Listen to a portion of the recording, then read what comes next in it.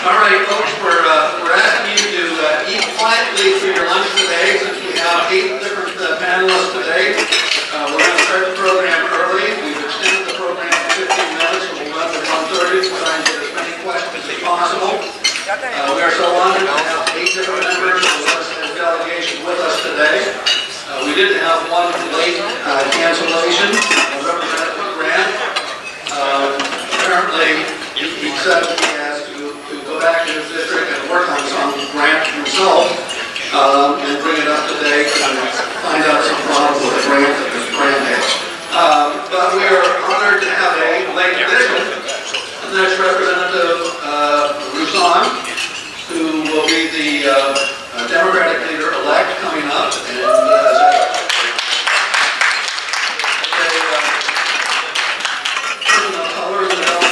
great to have him with us, and he's always been my other brother, Darryl, so I'm so happy that he is joining us today. So once again, I thank all the members of the delegation for taking time to join us. Obviously, the session is over. Not everyone is happy. Not everyone is disappointed either. That's the way the legislative process goes. The legislature passed a $74.5 billion budget, which is $4.5 billion bigger than last year. That upset some people, saying that the legislature is spending too much money, that there are too many turkeys in there, so you may want to look at turkeys. They passed an election reform budget, led by Senator Latvala here on our panel, to correct the errors of 2011, which created problems in 2012. When the last person in the 2012 election cast their ballot at 2:54 in the morning in Lee County, almost 8 hours after the polls closed. An Ohio University study found out that 201,000 Floridians did not vote because of long election lines. They got frustrated and they went home. And Florida did have, for the second consecutive election, the longest time to wait in line to vote. In 2012, it was 40 minutes. The shortest time was with 2 minutes. They passed an ethics reform bill, limiting legislators from turning around and going back and lobbying the legislative executive branch. But the 800-pound gorilla in the room was the health care bill. Some people liked what they did, other people hated what they did. I'm sure that will be the subject of many questions. They turned down federal funds at this point. State funding, a much more restricted bill, limiting the number of people who will receive health care insurance. Questions now, will they call a special session? Will they expand? Will they accept federal money at some point in time? We saw that Governor Scott didn't get everything that he wanted. He had 3 different priorities. He in part got some of those. The Speaker, Rutherford, wanted pension reform. He didn't get everything that he wanted. So it was sort of a legislative session as usual. Nobody got everything that they wanted. So what we're going to do is to have each one of these speakers come up, give a 3-minute introduction. Then we're going to start with the questions. And we're just going to run down the order here, starting with Representative Ahern. He'll begin with his 3 minutes, and then we'll just run down the row, each of the representatives and senators, 3 minutes apiece, and then we'll start with the questions. Thank you. I'm not Representative Ahern. I forgot to say that the rules for the timing of all special sessions, they're on your tables. Look at them before you get started. Only members of the Congress, they ask questions. You have 45 seconds to frame your question. No exceptions. You'll hear that dinner bell. All right, Lou? You may only ask a single question, no speeches. Wait for the microphone, which Monica will bring to you. And then state your name clearly so the graders can mark down. Raising the timing for our questions today are several board members in the audience: Gary Stupinski, Bob Fisher, Dave Fisher, Wendy Grassi, and Rich Piper. And staffing the microphone, jogging around the place, is our new executive director, Monica Cobb. Thank you.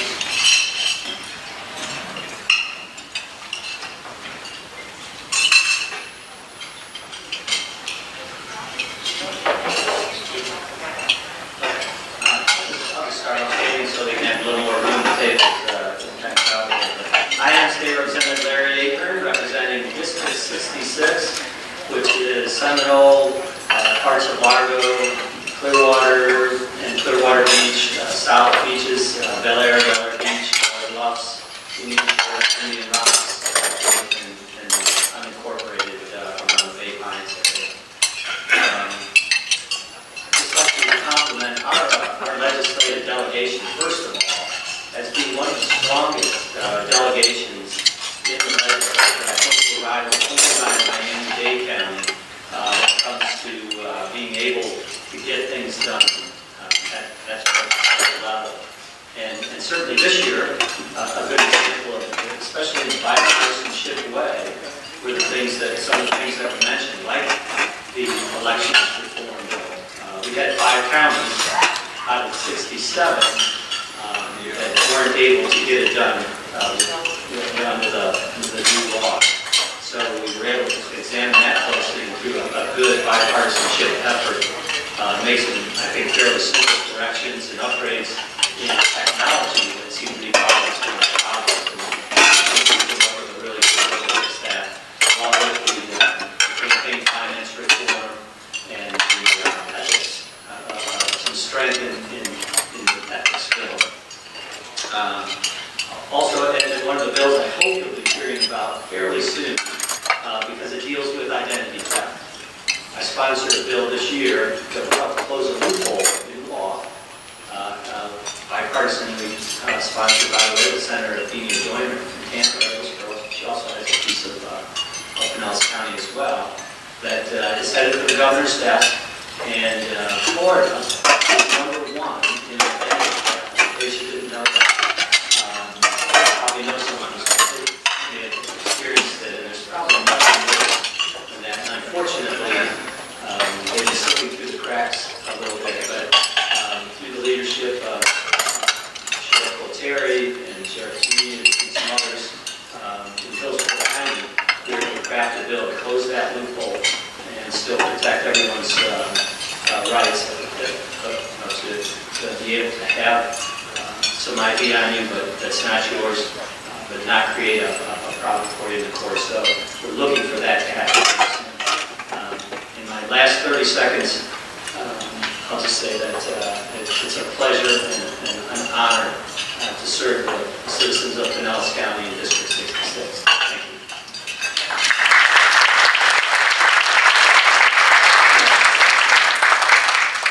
Senator Jeff Reyes, I represent South Clearwater Beach, St. Petersburg, Seminole, Pinellas Park, and all South. So I have beaches and I have birds. It's a pretty good district to represent, and I'm blessed that you give me the honor to represent you this last year in the Florida Senate. We're going to hear a lot about big numbers today, so I want to kind of contextualize big numbers because I think sometimes they often get lost. A billion seconds is about 31.6 years. So a billion seconds, 31.6 years. You're going to hear the number trillion thrown out, probably somewhere along today. So a trillion seconds, just for context, is 31.6 thousand years. So orders of magnitude difference. So when you hear billions and trillions, sometimes you just kind of think it's an extra zero. It's an order of magnitude difference. So as we talk about large numbers today, I just think it's always good to have some context. I want to tell you about a bill that I'm very excited to sponsor this year. 2 bills that I'm very excited to sponsor. One was the bill related to digital learning. So if we think about what education looks like in the next 10, 20 years out, we realize that technology is playing such an incredible role, and will continue to play such an incredible role of how we educate students.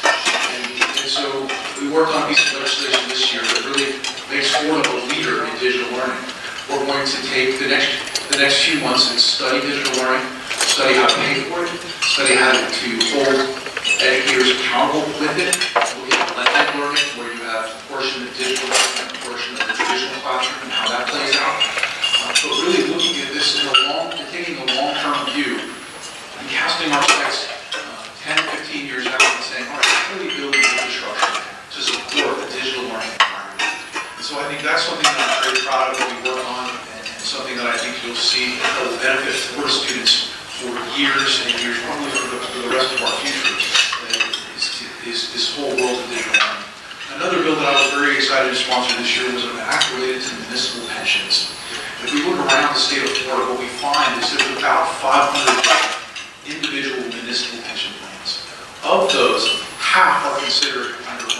half are considered funded below 80%. Some are funded below 50%. And some of those that actually the cities and the participants opted out of Social Security years ago. So this is all they have. And so what we've done is we've created what I think is the most transparent pension program in the United States. We're saying you can report whatever your long-term obligations are internally, and you can fund to those levels, but you must disclose 200 basis points below that. Because what was happening is they're saying we're going to get 8% for the rest of the time, and unfortunately they were getting 2% or 1%, or sometimes negative returns in some years. So I think this will provide us a much more fair, balanced way to look at our transparent pensions. Thank you.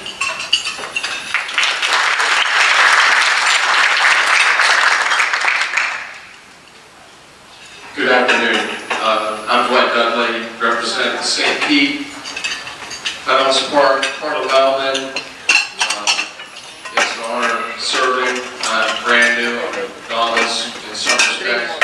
I did have the pleasure of working as a staff person way back in the 80s, from 80 to 84, for the House of Representatives as an analyst on committee staff. I'm a Democrat. I would like to sing Kumbaya, and I imagine you'll hear more about that later, but I'm not going to break any songs just yet. One of the great disappointments for me was not expanding health care.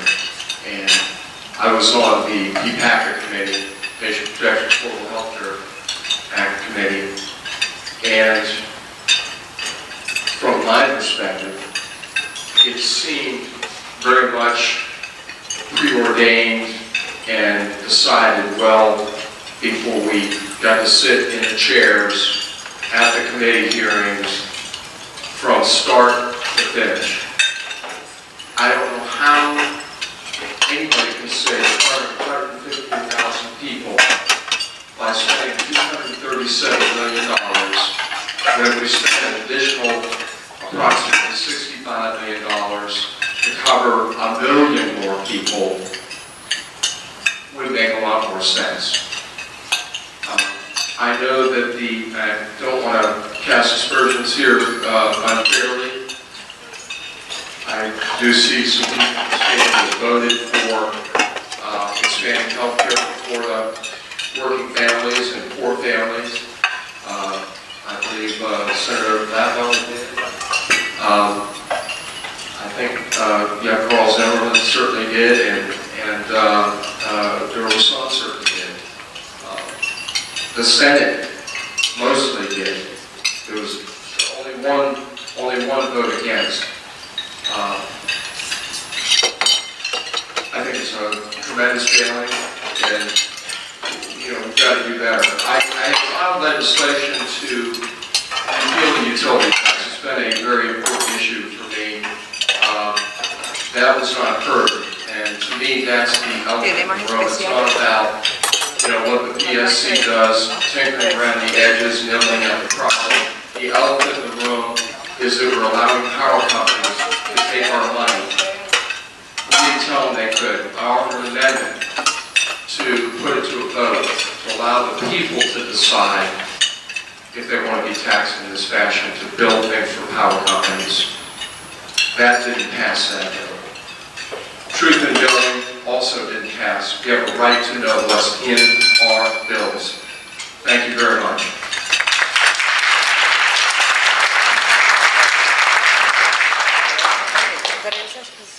Good afternoon, everyone. I'm Ed Hooper, and I represent 367, which is the eastern parts of Clearwater, Largo, and the northeastern part of Pinellas County, and somewhat beautiful Pinellas. Thank you again for having us. It's a pleasure to be here.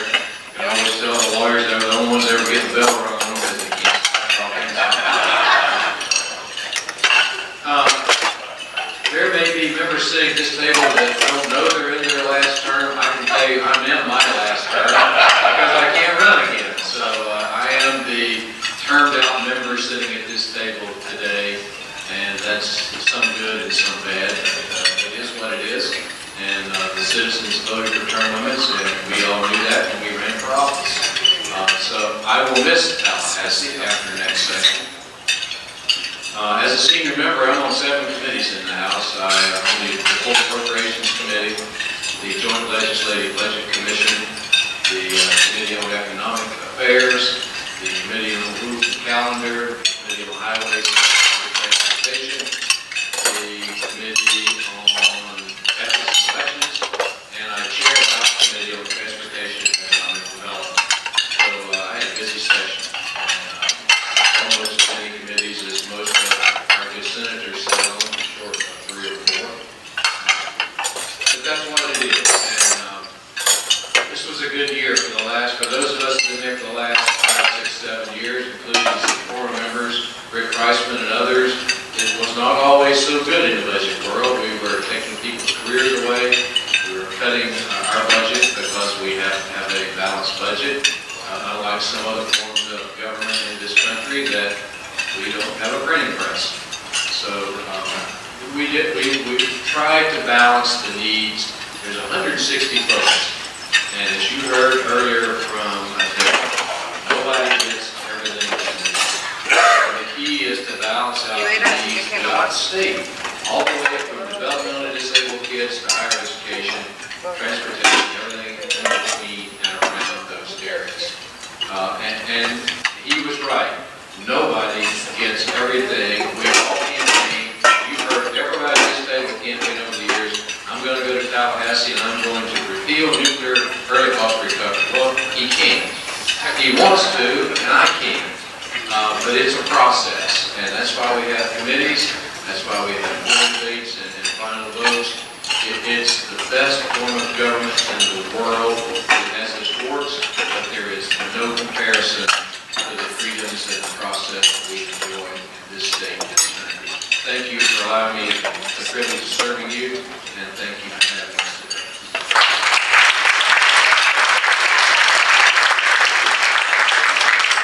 Thank you very much. I'd rather stand up. I want everybody to be able to get a good look at this physique.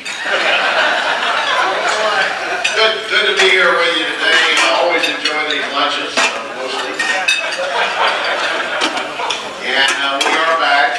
That's the good news. We are done for the year. And I think that we had a wonderful legislative session. My 11th year in Tallahassee as a senator representing Pinellas County.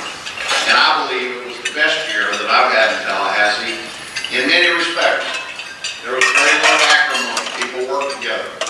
We accomplished a lot of important things. We finished on time. The processes were good. There was a minimal amount of sneak attack amendments. Things come together outside of the public view. And I think all in all was a very, very well-run session. And I give our presiding officers, Senator Gates, Representative Weatherford, and our governor a lot of credit for that. Now I'm sure, because we help ourselves being partisan on occasions like this, I'm sure there's a difference of opinion. Let me tell you what I think we did this year. First of all, we had the first significant ethics bill, the first significant ethics legislation in Tallahassee since 1976. I was asked to be chairman of the Ethics and Elections Committee. You know, Ethics and Elections is sort of an oxymoron, so I guess they found the best moron they could find to be the chairman of that committee. But we did the ethics package. We did an elections package that will dramatically expand the opportunities for people to vote. So we don't have to hear about lines, so we're not the butt of the late night jokes on TV. And I don't think any of us were real comfortable with that. But what we also did is we passed a budget, $74 billion budget, which covered the needs, I think, pretty adequately of our state. We still were able to leave $2.8 billion in the reserve fund for a rainy day, for the next terrorist attack, for the next time that we come up short in the economy. We were able to spread some money around in public education, well over $1 billion in new money in public education. And we put enough money in local school district budgets to provide a raise for every teacher in Florida of at least $2,500. implemented things like Florida Forever, spring protection, the Everglades, and a number of things that have always been very important to me. Our delegation worked together. I want to welcome the new members, especially my new colleague in the Senate, Senator Brandis, who distinguished himself in a number of very innovative bills that he had and his work on transportation. So thank you very much.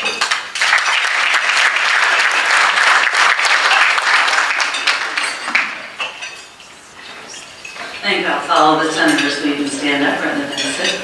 I'm Representative Kathleen Peters. I represent District 69, which is southwest Pinellas County. I've got many of our beaches south of Park Boulevard all the way to the Bayway Bridge.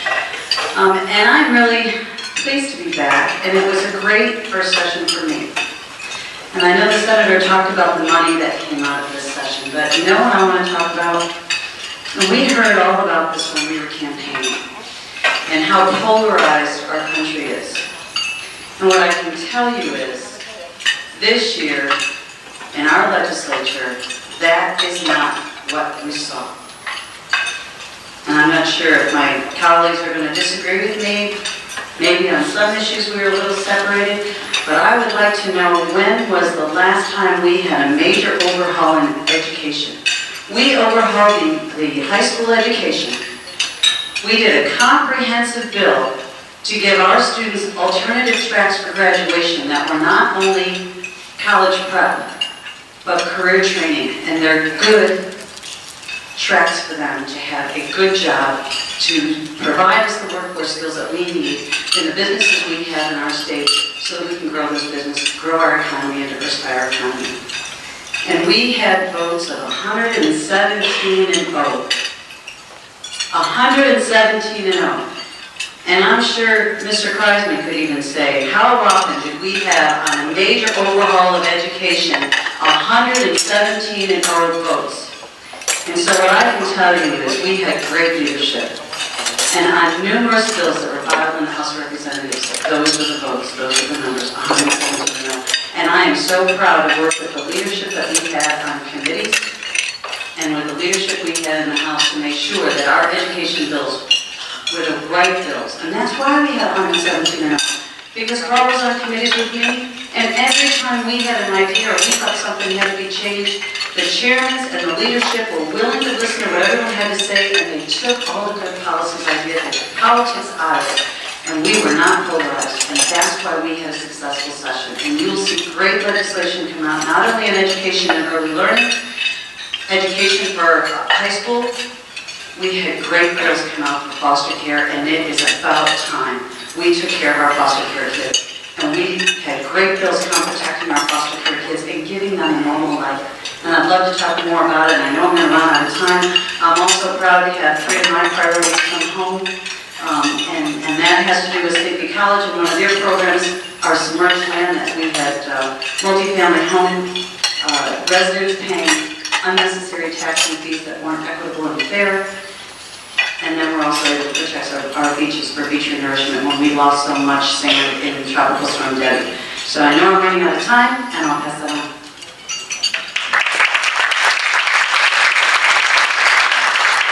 Good afternoon. I think I'll stand up too, because I don't want to blend in. Well, there's a danger of that. I'm Darryl. I represent District 70. And I'm the only one sitting here that has 4 counties that I represent portions of. From the lower quarter of Riverview and Ruskin and South Hillsborough to northern Manatee, Bradenton and Palmetto, and North Sarasota down to Fruitville Road. But the largest part of my district is South Pinellas County. It now includes the City Hall and Police Department. They cut out the dome. I don't know why they just singled out the dome. But they gave me what they did in Lyceum.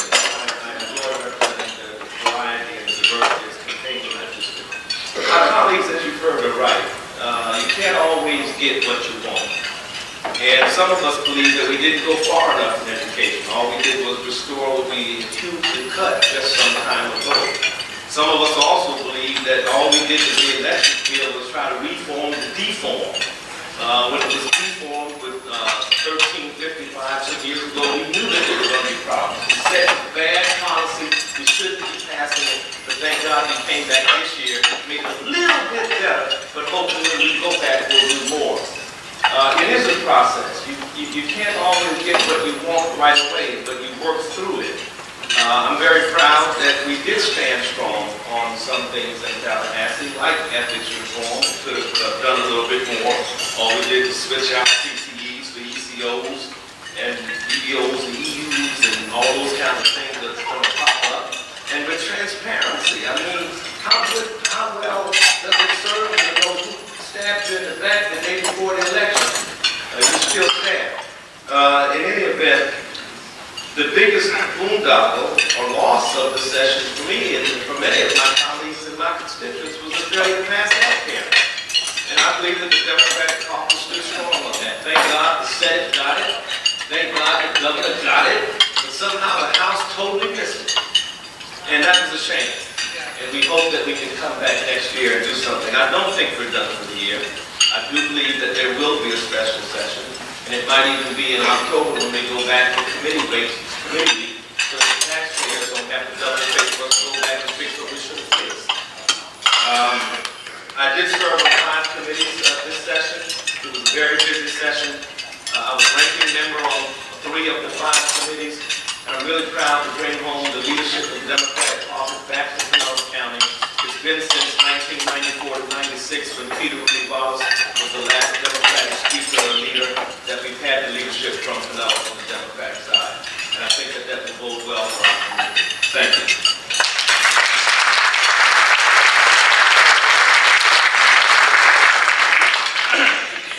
My name is Carl Zimmerman. I represent North Pinellas County, Dudley, Ahern, Countryside, in Palm Harbor, East Lake, Kathleen, East Lake.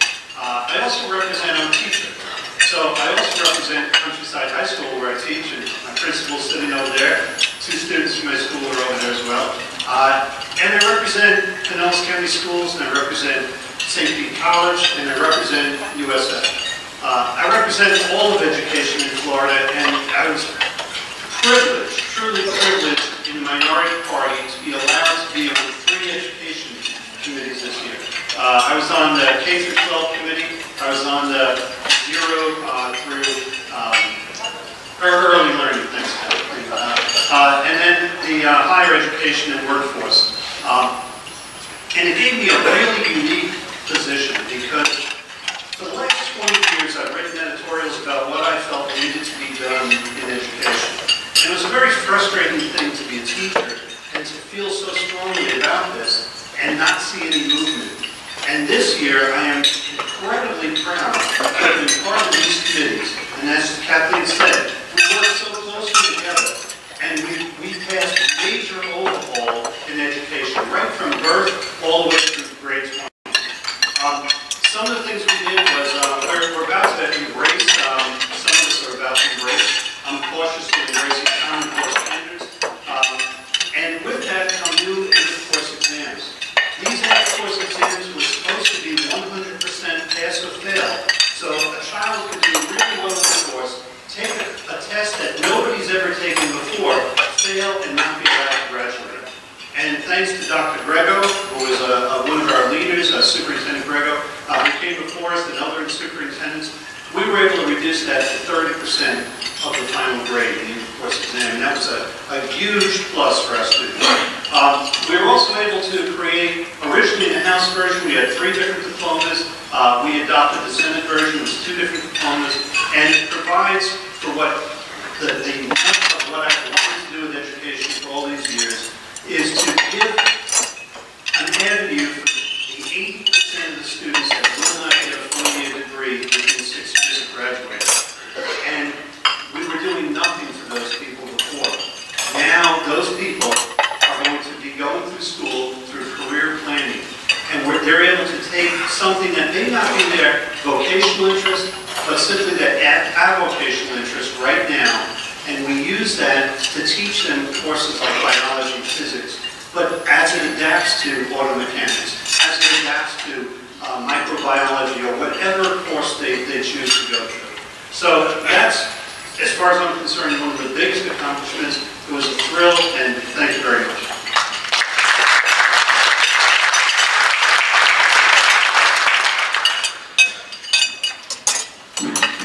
All right, what we're going to do now is do the question. I'm going to ask the first question, and then we're going to ask each one of the legislators to pick from the audience a question. And we'll start at the end of the table with questions from Representative Zimmerman and work our way up. But my question has to deal with the issue of leadership. We've heard a couple of people refer to it. I'm going to ask all of the panel members to, as quickly as possible, give me your assessment of the leadership in your respective chamber with respect to how fair you think it was, not whether you agree with the priorities, but how fair you think it was in terms of whether you were a minority or a majority party member in getting your views across.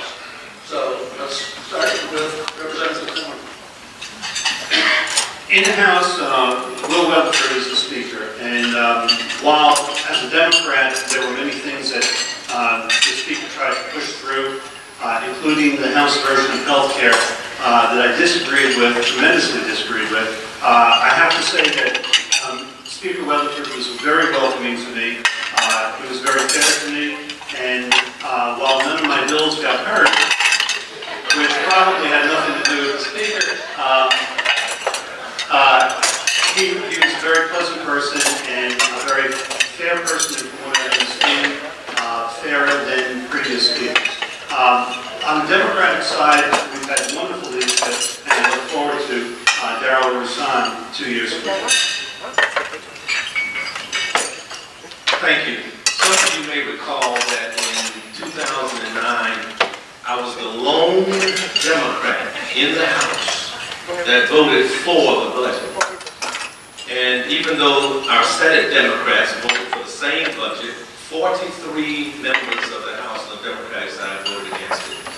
I voted for it because I believed it contained some things that were very important, not only for my community, but to the state of Florida. And my mama told me, if you ask a man for something, he gives you something, you don't bite his hand. I'm proud to say that this time, there were more than half of the Democratic caucus that voted for the budget.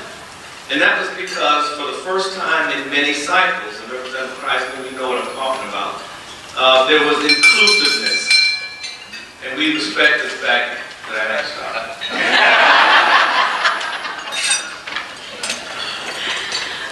You know, I really have to ditto, and I spoke earlier on our speaker. I think Speaker Weatherford did an outstanding job at allowing the chairman to run their committees as they wanted to independently. And I believe they did. And we all had a fair shot at talking to those chairmen and saying, can we get the bill heard? Is there any way you can assist me? I felt that he was very inclusive. He didn't weigh in. There were other bills that had come up that they just didn't weigh in, and I was pleased with the process. And as I said, I don't believe in all the years that I watched the legislature through my other jobs that I recall as many bills as we had that went unanimous, 117-0. And I was very proud of that, and that all is attributed to leadership. You know, if you want to know why Darryl Rouson votes for the budget, read it. The turkey report, I heard, is going to come out tomorrow, and he's going to have his own chapter.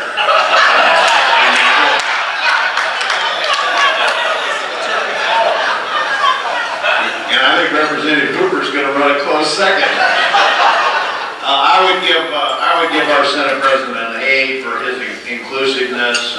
All of us, not just Republicans, not just Democrats, but even those Republicans of us, which I've been known to be, which aren't always on the same page. He was very inclusive with all of us. I came into this process with Will Weatherford and sort of grew up in the House with him. He's still 8 years younger than my son, but he's wise beyond his years. I think Will reached out to the minority party more, and I can assure you, than the last 3 speakers did, because he's my 4th speaker. And he did engage the minority party, and Darryl Rouson does have a bed in the appropriations suite that he stays in all the time. Unfortunately, there was one incident where, and if I offended anyone of the minority caucus, I apologize. You guys disrespected Will with your trick of reading the bills in full. He was hurt by that, and I think he certainly had a right to be hurt. And I wish that hadn't happened. I'm sorry, that's a good one. That is laughing. Yeah. Well, I don't really expect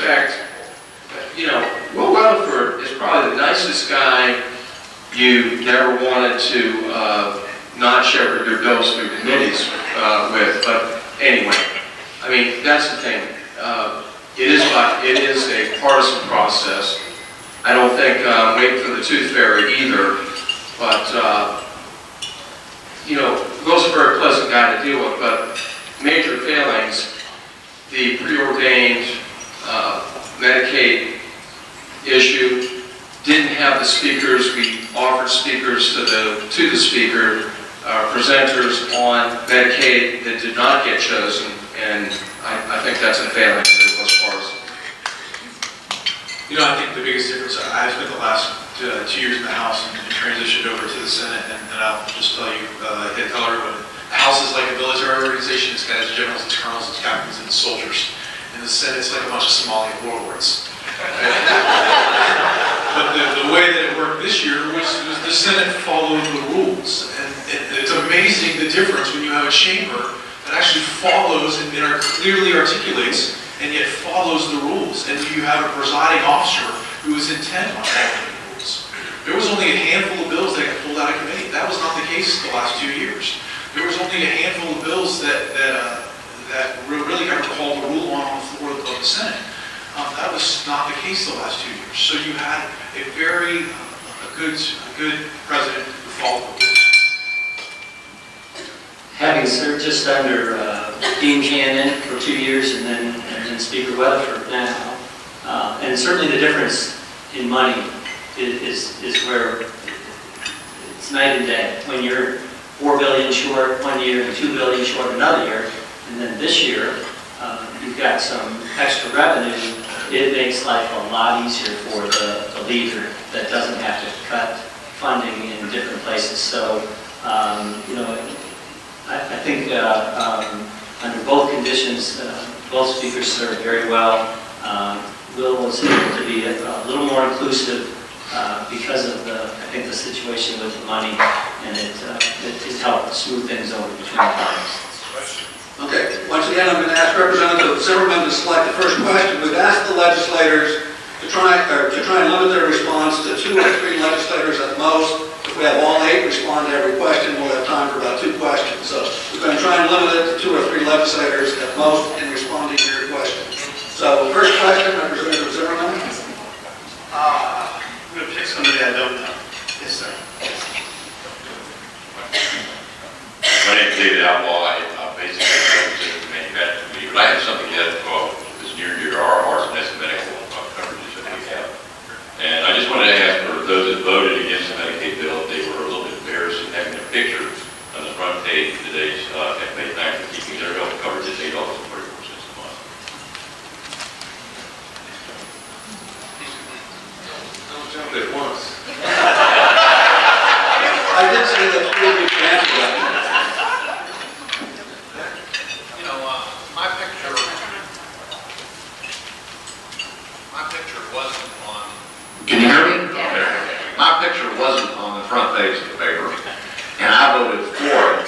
But I respect very much the right of people that are in the legislature to vote their own consciences. And I think that obviously, you know, $8 a month for insurance is, you know, it's an inflammatory thing. And that's the reason it was on the front page of the paper, to be inflammatory, to make people mad.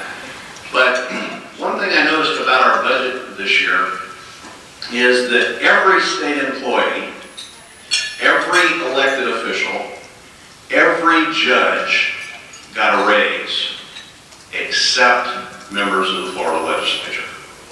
So there's a lot of sacrifices that go on among all of us. I'll just quick respond, because my picture was first on the paper. You know, it's something that in any other budget year, because the House proposed the plan, we have a solution. But to, you know, compare it to what Uncle Sugar Daddy was offering, and to use real money, real state dollars in a balanced budget to be able to cover the parents of the children on Medicaid and all disabled adults with private health insurance. You know, it would have been 120-0 again on that vote.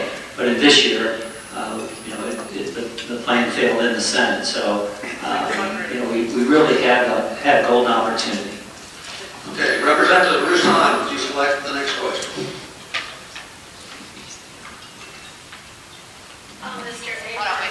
Please wait for the mic.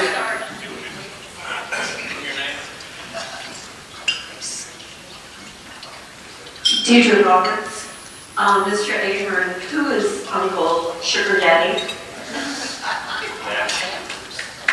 Thank you for that question. That would be our $16+ trillion in debt you know, partner in many ways at the federal level, who is proposing to add and has proposed in the budget, the latest proposed budget for the next 10 years, another up to $24 trillion. Again, money that doesn't exist at this time. That's the difference between what the House plan was offering and what we would do if and when, and probably more like when, they fail to be able to keep their end of the bargain. Where would the money come from? Education. Those are the budget drivers. Representative Peters? I'm going to go with Carol down there.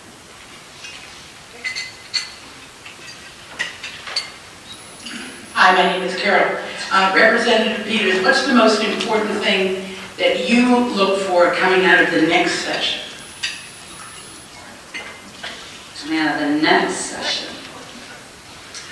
Wow, I haven't gotten over the first session, and I'm so proud of the stuff that we were able to bring home in the first session. Can I switch that? Yeah.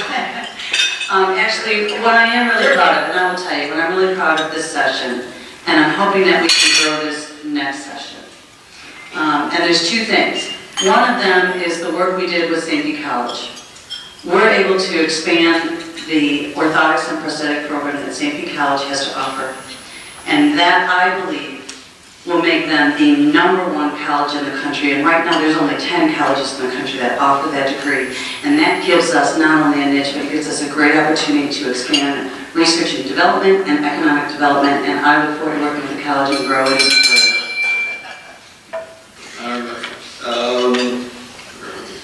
Senator Latvala. All right, we'll find a real softball. Maybe one of my aides. Maybe one of my aides would like to ask a question. Oh, okay. Back to back. Jerry Evans, and Senator, my question is actually to you. You just commented on every state employee getting raises except for the legislature. Putting the judges back to where they were almost 8 years ago, giving minor raises to people who have only had a first raise in 8 years, that's something to be really, really proud of? Well, Jerry, I don't think that I'm proud of that. What I'm trying to say is that, you know, even though legislators may not pay as much as you might think they should pay for health insurance if they're a member of the House, you know, their salaries certainly are less than what they were 7 years ago. Their salaries have not been made up in any way. These judges make 140, 150 grand a year. State legislators make 29,000 a year. And it's the same thing it's been for 6 or 7 years.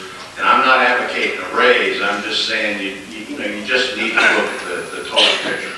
Most of us work full time for that. Okay, Representative Hooper. Well, I hate to call on Elliot, but I guess I will. I'm Elliot Stern, and I want to tell you how proud and pleased I am that this delegation brought something back to Pinellas County. On the governor's desk sits a $5 million appropriation for the College of Business building at USF St. Pete, and it's thanks to the efforts of all of you. Thank you very much.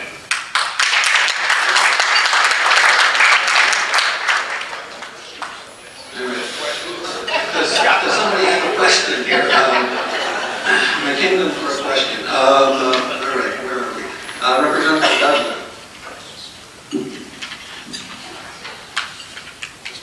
Mr. Jackson.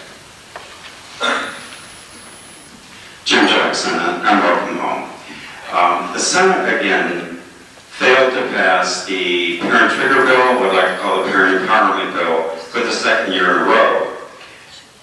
We have 5 schools in this county currently under state turnaround status.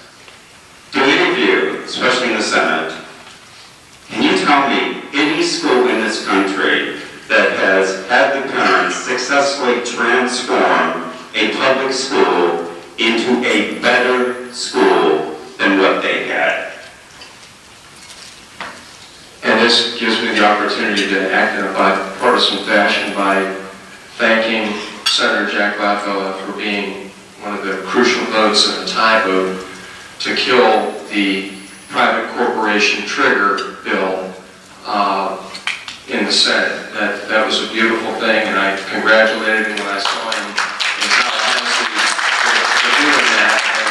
And, his reasons may not be my reasons, but I don't know, this whole idea of parents, I think it's a misnomer that it's parent trigger. It really is, there are other interests at work here. Parents, I'm a parent, I have 3 kids, 20 through 15-year-olds, and I don't have a lot of time to run a school, so parents could help by having their kids do homework. Thank you. Thank you, I want to take that one too. And I appreciate your remarks, but you know, one of the reasons that I voted the way I voted is what I've seen going on in Pinellas right today and up in Pasco County at Lacucci Elementary. In our current statutes and rules, we have the ability to come in and redo schools through the public mechanism, through our school board.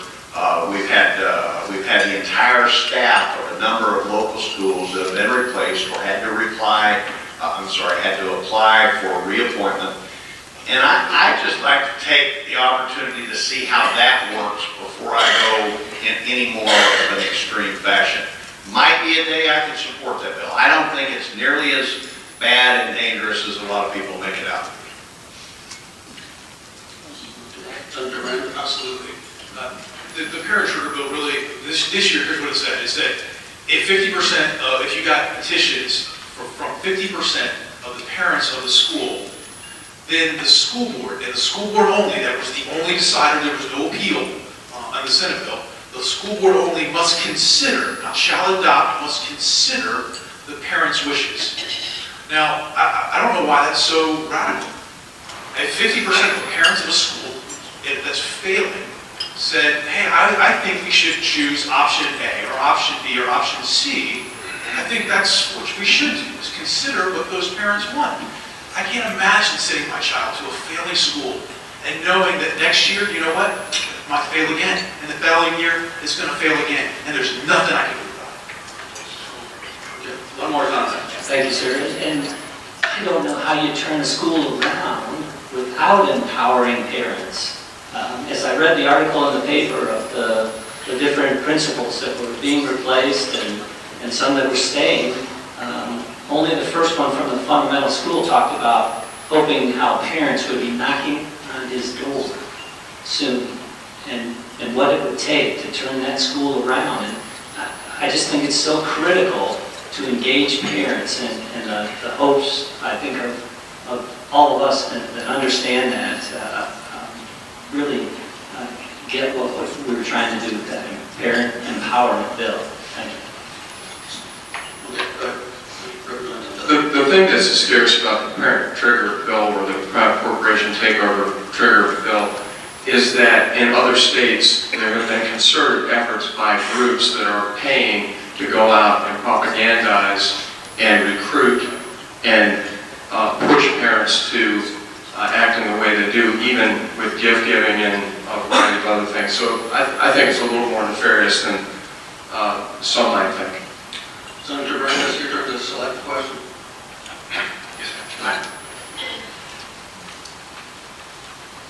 John Dwight, and I want to reference HP 999 and SP 1684, the worst environmental bill to ever be presented, in my opinion, to the legislation. Yet, we're supposed to be stewards of the earth, but didn't prove to be that way. Now, thanks to Jack Latvala, Senator Latvala, there were some amendments at the end that did mitigate the damage somewhat, but it still passed. Now, will you tell me why it passed? Let me, I think there were a number of different issues that people criticized. It kind of became a Christmas tree. We stripped off some of those issues that were criticized. But the essence of the bill as it began is something that I can defend. And that is, it's a very simple principle that said that if you're applying for a permit with a local government, they should only have 3 chances to come back and ask you more questions. Because if you're a business owner and you're trying to start a business or trying to develop a piece of property or something like that, you need to be able to do that in a timely, cost-efficient mechanism. And the never-ending flow of questions has to have some limit to it. That was the basis for that bill to start with. Representative Peter. And there's another element in there that was incredibly important to Pinellas County, and our residents came to me and asked me to write that bill for them, and that was the submerged land lease. And currently, if you live in a multifamily home, and you have a condominium or a townhouse, and you have a dock with a boat slip, you have to pay a permit fee, and you're taxed on that fee. You have to pay a lease to the state on the submerged land, and you are taxed on that. And then you are taxed on the money that your condominium association charges for their maintenance of that dock. But across the canal, on a single-family home, who might have a 40-foot yacht on their dock, doesn't pay a dime, and it's not fair, it's not equitable, and Pinellas County's right behind Miami on how much they pay on those unfair, unequitable taxes, and 999 helps stop that. Representative Ahern, your term is elected. So we have a question? Yes, sir. And then lecture.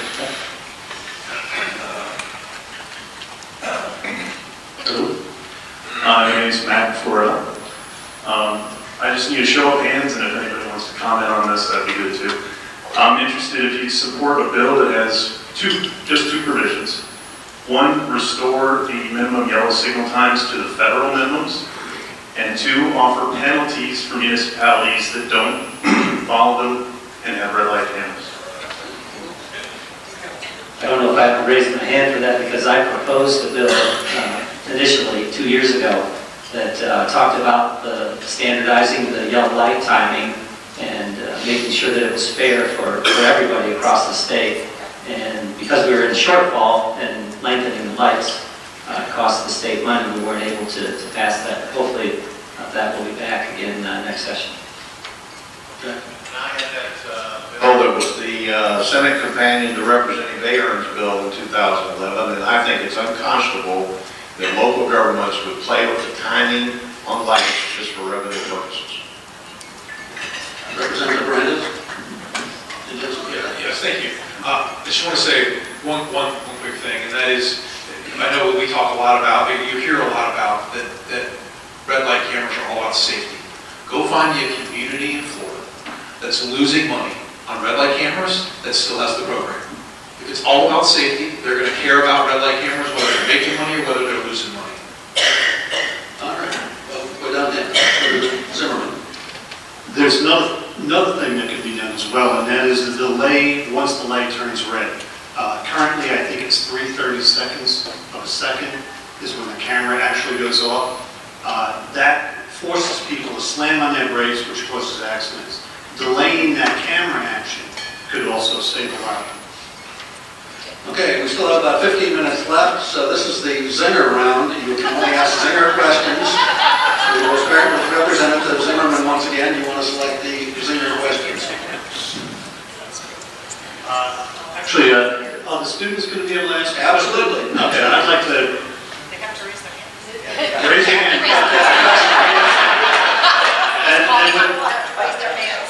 And I just want to tell you that neither one are my students. They just go to the school that I teach at. So they're going to probably ask me a really hard question.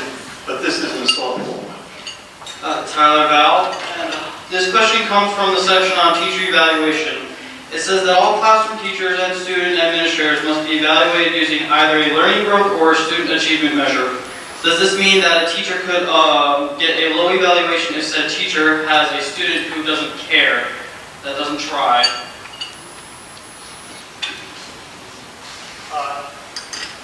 Yeah, that is true. We have students too that we're able to, well, I feel like this was a question here, but it wasn't. We have, first of all, I want to say the good news is that with new legislation that we passed, teachers will not be evaluated based on the performance of students that they don't actually teach, which is the way it's been in the past. That was the most unfair thing that we had going, and that's one of the reasons why the parent trigger was a terrible bill right now, because these schools are being judged based on evaluations of teachers that were severely flawed. But the answer to that is that we are currently evaluated on students that don't care, that are on oxycodone, that don't come that often. So, thank you. Anybody else want to comment on that? Okay, Representative Rouson.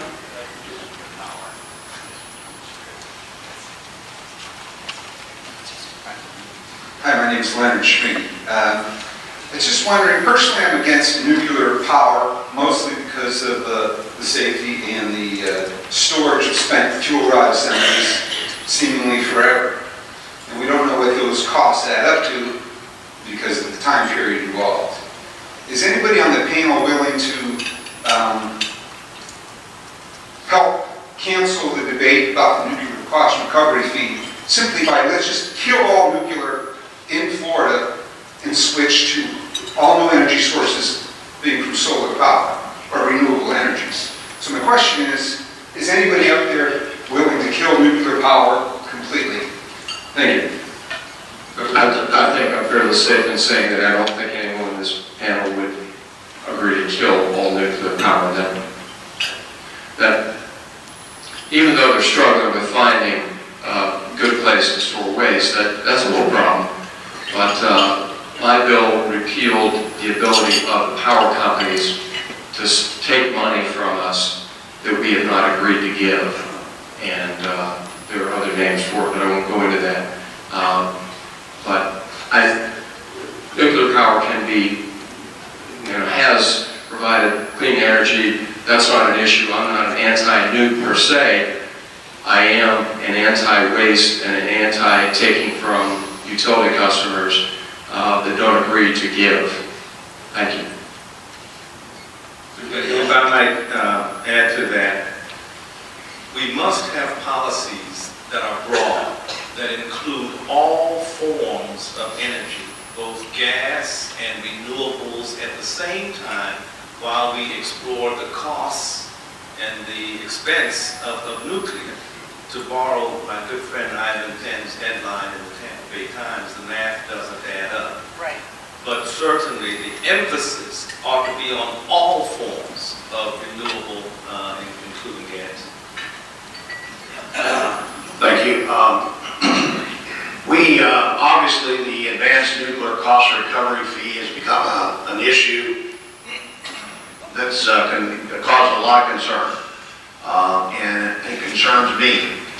This year, Senator Brandis and I, along with a couple of other Tampa Bay senators, filed legislation that I think will begin to get that under control. It's not a repeal. A repeal isn't going to pass. So we looked for some alternatives to, number one, reduce the interest rate that these utilities can charge on it. And secondly, to make it real clear that the Public Service Commission has the responsibility and duty every year to look at the continuing viability of these projects.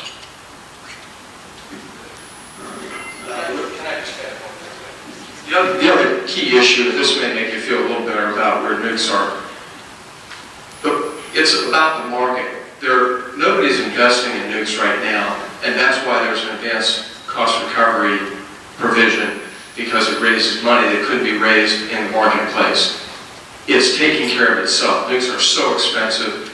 They're really only prospering in places where you have captive peoples in China and India, whatever. That's where they're building them because they can tax the people and they have no say-so. We thought we covered this in 1776 or 1765. taxation without representation, but we're kind of addressing it again, and hopefully we'll have a referendum to take care of it. Thank you. Representative Peters, selected question. Representative Peters, your turn.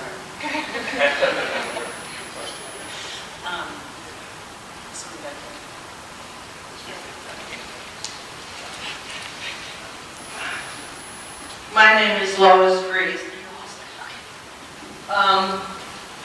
I'd like to go back to a question that was addressed earlier. Mr. Weatherford said when he was opposed to the expansion of Medicaid in the state, that the reason he was doing so is because that money was coming out of taxpayers. I'd like to address the question to Ahern, Hooper, and Peters, since you were the House representatives that voted against Medicaid. Isn't the $600 that you are getting subsidized also coming out of the taxpayers' pockets? And how do you justify that hypocrisy without expanding Medicaid?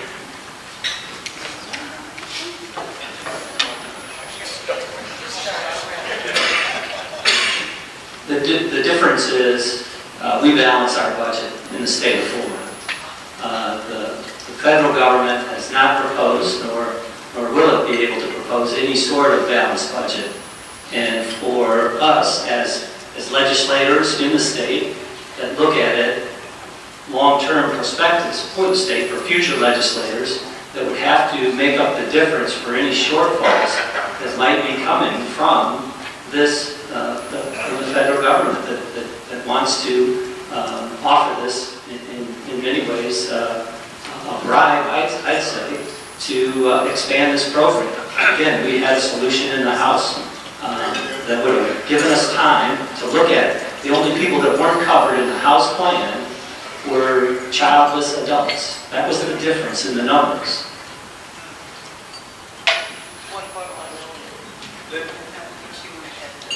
Okay, thank you for the question.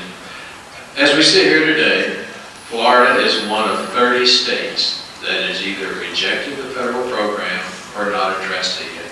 One of 30. So we're not the Lone Ranger out here. As we sit here today, 2 years ago, the federal government promised us we're going to have a program that will reimburse you for clean solar energy rebates. They promised us. 2 years later, we hadn't got a nickel. So we're talking about a lot of yen here.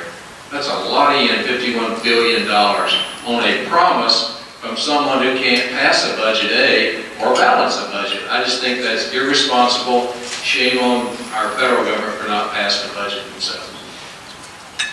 Okay, and I had a different perspective, and when I was on the floor, I brought it up. And what I'm frustrated with is I have yet to see the media, or really even our legislature, debate the system in which we were going to put 1 million more people. And can the system that Florida has manage 1 million more people? And when it came down to it, and I would say the amount of communications I got was probably 50-50. We were evenly split in what I was getting from my constituents. So what I did is I called, because the Senate's plan was to put 1 million people in kid care. So I called pediatrician's office who work with kid care, and I asked them how the system works, how they collect money, what money they collect, and what does that mean? And I'd really like to finish my statement on this, if you would oblige me on that. I'll give you 20 seconds. When I spoke to the doctor's offices, when I found some that had kid care and they were providers, which was the first challenge, then when they told me how they collect the money and what money they don't collect because they don't collect any, and I said, could you manage any more if we put 1 million more people in this system? And they said, no, we can't. Absolutely not. We cannot take any more. And that's what made me make the decision. It had nothing to do with the money, and the debate has been entirely about the money instead of the reality of getting it implemented. The other side of this is that we, regardless of what's being said, we're paying already. The people that they're getting health care, they're going, no, it's not BS. People are showing up to the emergency room, and getting health care in the most expensive way they can get it. And that's the truth. And so we have crowd out in the emergency room. We go to somebody has a heart attack, stroke, whatever. We go to get services there. We have people that have, earaches or a cold or the flu or whatever. And you have other people there that are getting, the most expensive medical care possible because we have to have all these specialists, neurologists and heart surgeons and so on and so forth in the emergency room. We need to fund Medicaid. Okay, I think we have. I just want to add to that two things. One, it's the difference between life and death to expand health care coverage. 5,000 lives will be saved, and how do you value that? Secondly, we already take billions of dollars from this same federal partner that we're whooping up on, and we balance our budget based on what they give us. Right.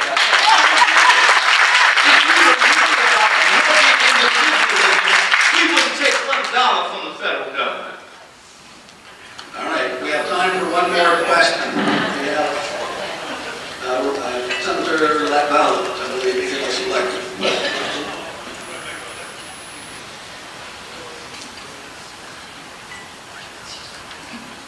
I am Warren Eisenhower. Florida State is classified as the Sunshine State. New Jersey offers the greatest amount of solar power in this country. Germany offers the greatest amount of solar power in the world. They are not sunshine countries or states. Why aren't we engaged in some legislative effort to bring about a solar panel on every roof in Florida? And you can stop and imagine what would be created in terms of jobs through the industry and reducing the cost of solar power. Well, that was a softball I've been waiting on. It just so happens that we passed a bill that I sponsored this year, which will help. In 2008, the voters of Florida overwhelmingly passed a constitutional amendment that will allow or provide that property appraisers don't take into consideration the improvements in property value for when you add solar. And so in other words, it's a double hit. When you pay for the solar, then you've got to pay the higher taxes henceforth. The constitutional amendment was passed in 2008, but it was never implemented, and the bill that we finally passed this year will implement the will of voters from 2008. And that hopefully will help promote more solar. Any other comments on solar? I'm co-sponsor. Well, I would just like to personally thank all of the state legislators and state senators for showing up today.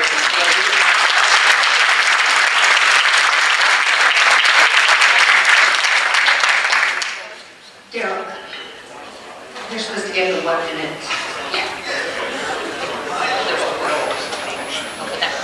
By the way, they each get a 1 minute wrap-up. So, we started on this end with Representative Ahern at the opening statement, so we'll start with Representative Zimmerman for the closing statements. Each one gets 1 minute, and we'll just work our way down the table. So, Representative Zimmerman. First, I want to tell you that it's an amazing experience to be part of the legislature. It's an absolutely amazing thing. There isn't a day that doesn't go by when I'm up there that I don't take pause and thank God that I'm there. I can tell you after 9 weeks in session, especially as a freshman, you go from knowing nothing about the process to being overwhelmed by the process. And some of the things that I bring back from that are that nothing is black and white. When I was down here, everything was black and white. There were all these bills that, how could you ever vote for that? This is a bad bill. Up there, it's got 20% bad, but there's 80% good. And then I find myself really trying to weigh how bad is that bad and how good is that good? And what can we do to get rid of some of that bad because I really want some of that good? So that's probably the most enlightening thing. The other thing is that what And I teach journalism, so I'm a big supporter, but what you always read in the paper is not necessarily what we're focused on up there. Thank you. Thank you very much for having us. Two things. Some of you know ever since I was arrested and prosecuted for protesting the sales of bongs and crack pipes and marijuana pipes in stores, particularly those across from high schools like Gibbs High School in St. Pete. 8 years now, I finally got a bill passed that peels away the hypocrisy and the charade of that existence. Proud of that. Secondly, I'm not proud that we didn't get grandparents' rights passed this year. Some of you are aware of the Michelle Parker disappearance case, where the father of the children is a person of interest, and he's been denying access to the grandchildren of Michelle's parents. We tried to make Florida one of those states where it respects grandparents' rights to visitation and to maintain a relationship with their grandchildren if the parent is deceased, comatose, or or missing in action. One representative in the House killed that bill.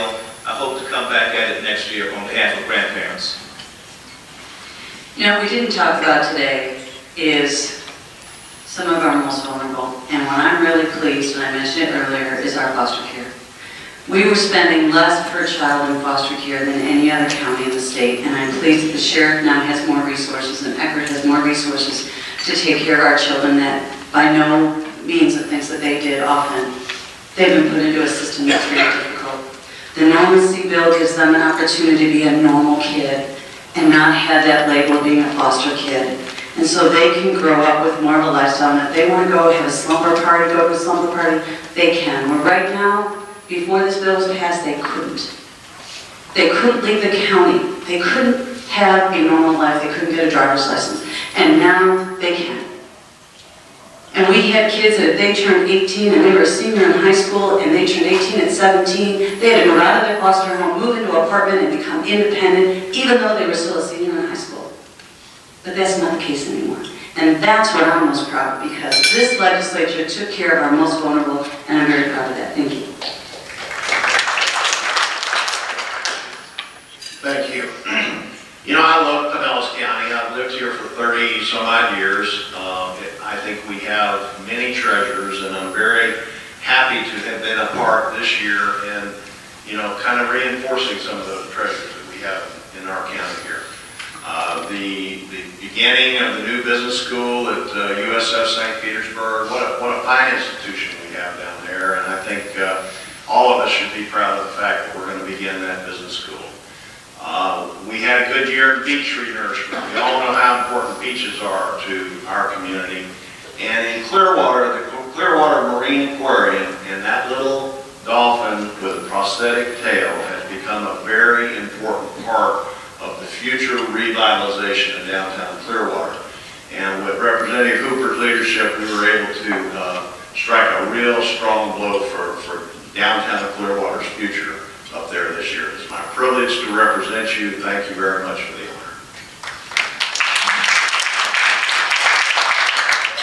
Typically, every session, over 2,000 bills get filed during the process, and of that 2,000 plus, about 200 pass. So 90% of everything we try to do goes down the drain. We only have to pass a budget. That's all we have to do. Anything above that is a plus. Yes, I have a color photo on the front page of the Tampa Bay Times. This is a contact sport. And if you are weak of heart or faint of heart, don't get in this process because you'll get your feelings hurt, and that's okay. It is a process, and you have heard from everyone here. We cover the whole spectrum, and every bill is exactly like Representative Zimmerman said. There is no black and white. It is only gray, and you hope it shades a little toward the darker side than it does the light gray side. It's a pleasure to serve you.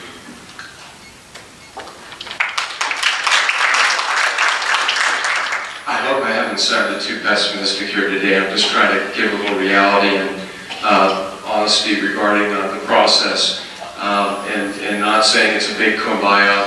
I knew that going into it, you know, having worked in the House for 4 years, it was a little different then because the Democrats were in the majority, but be that as it may.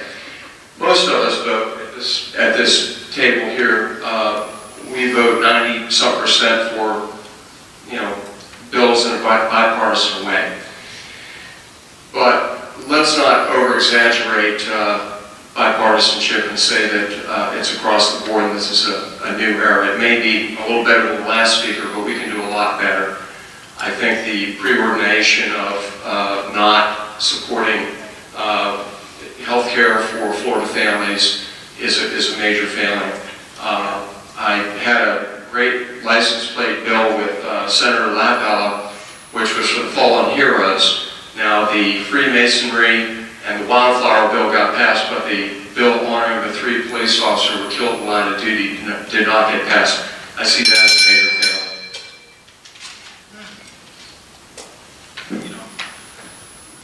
First, thank you for letting me serve you. And it's truly an honor and a pleasure. And thank you for those during when I'm in session. Thank you for calling and reaching out to our office.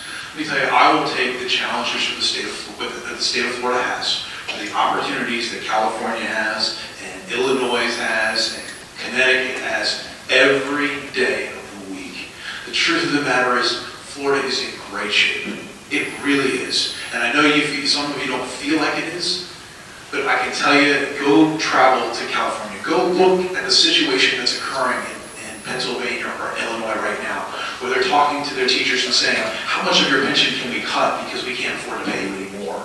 And those situations are not happening here. And it's because you've had great leadership in the legislature. It's because you're going to continue to have great leadership as long as you have a Will Weatherford, Peter Gates, and the next progression of leaders as well is great, and you have a phenomenal delegation as well. Thank you. Thank you, Tiger Bay members, for hosting us again this year, and I always look forward to this meeting. It always starts and ends on time, which is a real plus for me. But